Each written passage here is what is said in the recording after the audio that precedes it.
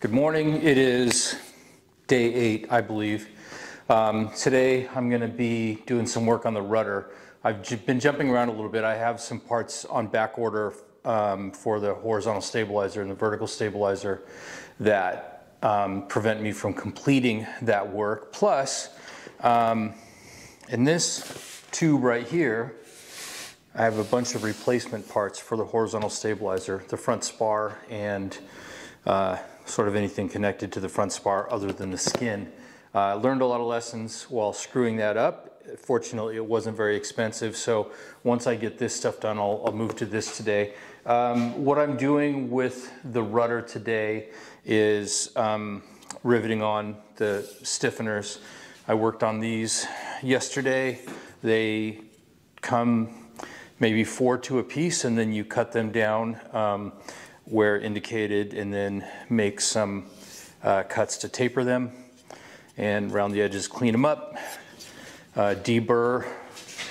I primed them, let it sit overnight, as well as the inside of the rudder skin. I don't think I'm gonna prime everything, but it's a good opportunity to learn right now, just sort of the overall process of doing these things. So today I will be dimpling the skin and all of the stiffeners and go ahead and rivet those on. And then later I'll get back to redeeming my sins on the horizontal stabilizer front spar. So stay tuned for that. This work was all done on Christmas Day 2023, and it was all about learning hard lessons about the right and wrong ways to dimple and how to recover from the mistakes, and then later on get into some back riveting and some more mistakes. Here I'm setting up my DRDT2 dimpler in the little rig cradle, I guess you could say, that sets between my 2 workbenches, so I have a nice flat surface to work on. In the first portion of this, you'll see me wrestling with the skin quite a bit, trying to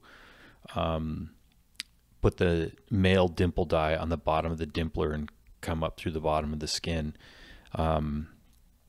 Ultimately, and I didn't catch the exact moment in here, but there's a point where I'm sort of struggling to hold the skin open as I get closer to the bend in the skin where I need to dimple those holes.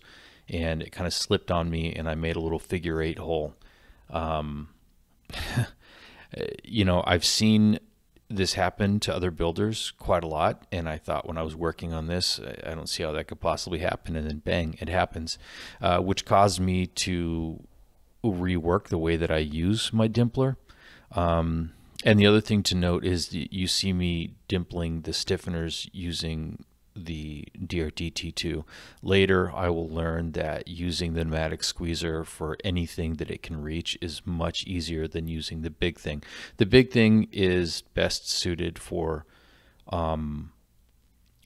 just the long reach stuff that you have to do on big sheets. But if you can reach it with a squeezer yoke, it's much easier.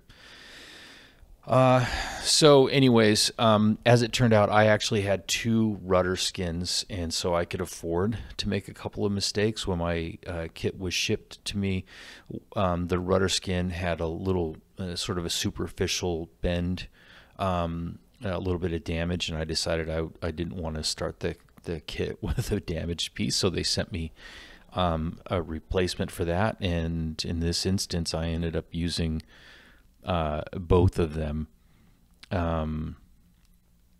You'll notice coming up here that there's a point where I sort of change my method of dimpling the skin, and you'll also notice that the skin I'm dimpling is suddenly not primed on the inside. That's when I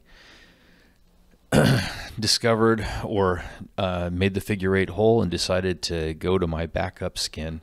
And at the end of the video, the very end of the video, I'll mess up my backup skin and have to revert to the first one. I was really unsure about how far I could open up that bend on the trailing edge of the rudder. And so I was being kind of cautious about getting to those holes nearest to the trailing edge with the dimpler, and that was a source of my problems. So what ended up happening with the second skin that I started working on, when you see me get into the back riveting process, is that I decided that the rivets that are closest to the trailing edge, a couple of them, I didn't feel like I could open up that bend enough to get in there and get the rivet gun vertical for back riveting. So I decided I would buck those, and that didn't go very well, and I put some pretty ugly dents in the skin. And perhaps I'll even pause for a little highlight, maybe not, where you can hear me dropping some choice words when I realize the damage that I've done. In the end, I can tell you now in the future that everything turned out well. The rudder looks great with the original skin. Making a repair to a figure-8 hole that you've created really isn't that difficult. It's a matter of cleaning up the hole and then fabricating a little doubler to go behind the hole, and putting a new hole on either side, sort of straddling the original hole. The caveat being that you still have to be able to make sure that the new holes that you create still have adequate edge distance from the adjacent holes, which it did. And when I get into a later video, I'll show you a little bit of that process and how I put it together and what the result was. Back riveting, we haven't really talked about it. In terms of using a rivet gun, it's a pretty easy way to go about it. So if you have the ability to do it, you actually apply the rivet gun to the shop head and set the work material on a steel plate, and that would be the backing. So what you see me doing through here is placing the rivets in the dimpled holes, the countersunk holes, and then putting tape over them so then I can lay them down on that back riveting plate and then apply the rivet gun to the opposite side.